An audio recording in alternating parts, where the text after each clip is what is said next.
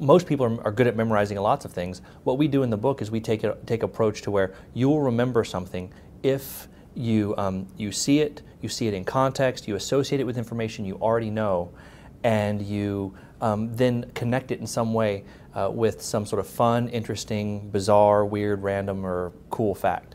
And so one of the things we've decided to do in the book is to kind of try and find ways to make the information sticky.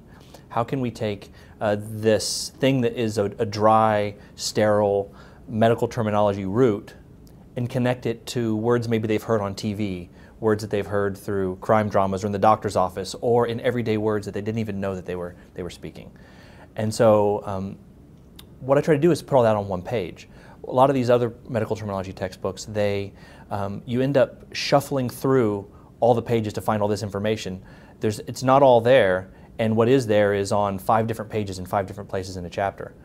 What we decided to do is start with a card-based approach, we call it, with the roots. We start with the root, and every single root is presented in sort of a contextualized information where there's a central image on the page with all these other cards around it, and each card represents a root.